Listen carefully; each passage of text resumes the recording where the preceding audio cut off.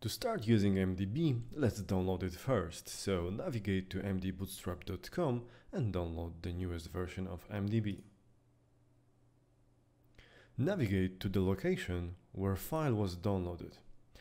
By default, you will find it in Downloads directory. Now, unzip the package. Most of the operating systems can extract zip file easily. But in case you face any issue, you can always use a free 7-zip application. Navigate to the project folder and open index.html file.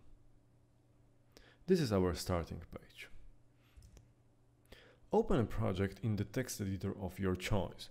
We do recommend Visual Studio Code. Now let's use some MDB component. Open documentation and find some component from the list.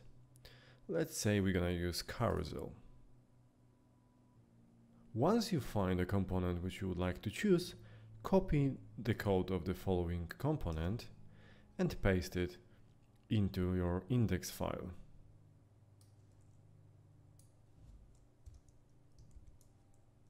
Now save the file and refresh the page.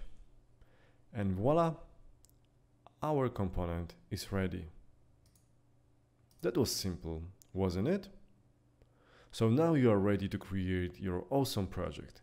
Good luck!